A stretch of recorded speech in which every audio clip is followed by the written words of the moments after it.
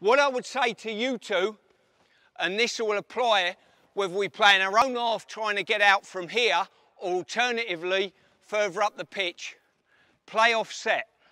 So what do I mean by that? If I'm to draw a line across the pitch, anywhere up the pitch, I don't want you, come back a little bit, keep coming, get in line with him.